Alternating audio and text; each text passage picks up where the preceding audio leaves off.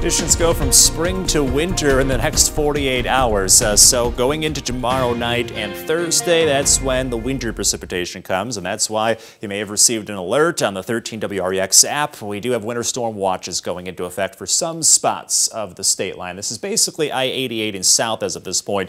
Higher amounts of snow and ice in the blue shaded areas that extends all the way to Chicago, and as you can see, south of Champaign and even south of there. North of I-88, we're still going to see some iciness. We're still going to see some snow, but the amounts should drop off, resulting in more nuisance kind of snow and ice. Still definitely slick in certain locations. Whiteside, Lee, and DeKalb counties are the ones that are under the watch. This goes into effect at 3 o'clock as of Thursday morning, lasts until 9, so the iciness is generally going to come through during this time period. As we lead up to that, it's all about some spring weather moving in. We're going to rise above freezing tonight under a mainly cloudy sky. Winds definitely breezy now, and they pick up even more tomorrow, gusting at times up to 40 miles per hour or more. So get ready for those windy conditions in the morning. Then comes the rain in the afternoon, as well as temperatures in the 50s. So we'll see the warmth, but we also have to deal with the wind and the rain on top of that. Let's time things out with Future Track. You can see that by about 1 p.m. in the afternoon. That's when we do have some light rain working in. It does pick up a little bit going into the evening, so rain may come down a little heavier as we head closer towards sunset. We continue to see rain showers and no ice through the evening. Then late in the evening, we're talking closer to 10 o'clock here. This is when that colder, freezing air starts to catch up with us. So it may start out as freezing rain, then a transition over to sleet and snow from there. As you can see, this sweeps through all of the state lines. So even though the icing results might be higher south of I-88, there's still going to be some slick spots north of I-88 through Wednesday night. So Thursday morning's drive is going to be a little on the dicey end.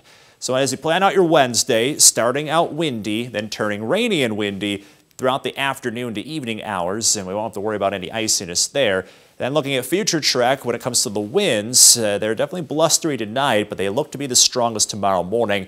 We wake up with wind gusts up to 35 miles per hour, briefly topping 40 miles per hour out of the south, and then those winds switch direction in the afternoon, so they'll be out of the north as the colder air starts to arrive. A little less breezy going into tomorrow evening, but still, we'll have to deal with some wind at times throughout the course of Wednesday. And Wednesday night, that's when all the iciness starts up. Freezing rain, sleet, and snow all can combine to make some slick spots around the state line by Thursday morning. Then the second round arrives. That's when the snow kicks in. We'll see that mainly Thursday afternoon. As you can see, north of I-88, lighter amounts to possibly some flurries in some spots. Heavier amounts south of I-88. That's how things are trending currently. We'll continue to see the snow throughout Thursday afternoon. Should dry out Thursday evening. And no matter where you are, the combination of ice and snow between Wednesday night and Thursday will create some slick locations, so just be careful. And then be ready for that heavier snow south of I-88. Still may pick up a couple inches north of I-88 though, so we're looking at varying amounts of snowfall. We'll definitely update you on those details as we get into tomorrow as the picture becomes a lot clearer. After all of this, we're down into the 20s for Thursday afternoon. We stay there for Friday. We warm back up this weekend as we see the 40s back in the forecast with some sunshine on Sunday. Into next week, possibly seeing the 40s and some rain showers by Tuesday. And then in your most accurate 10-day forecast, we do cool off. We're back down into the 20s looking long term, so it looks like our roller coaster could continue into next week as well. So far this week, with all of the changes in the forecast, still on target, just a degree off today, but well within that, or at least close to that bullseye. Cash total getting closer to 200, Brittany. That jackpot on the rise, Alex. Thanks.